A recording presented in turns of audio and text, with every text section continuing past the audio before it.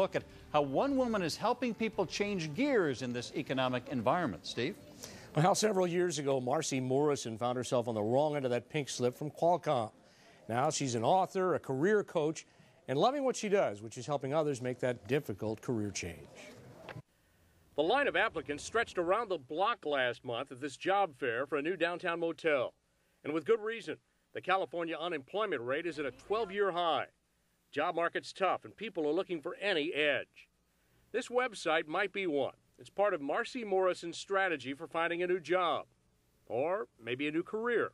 I do one-on-one sessions, I do workshops, I do speaking engagements, I do media appearances. She counsels job seekers to look within themselves first.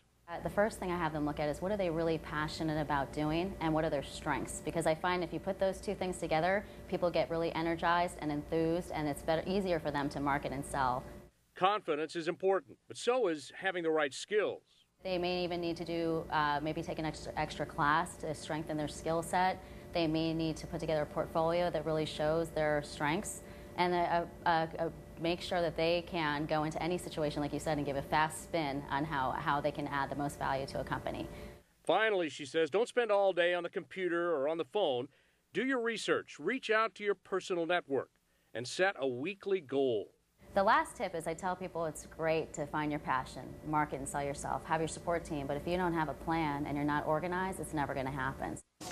Now, of course, nothing is foolproof, but it is rare that a new job just drops in your lap. You usually have to work pretty hard to get a chance to work.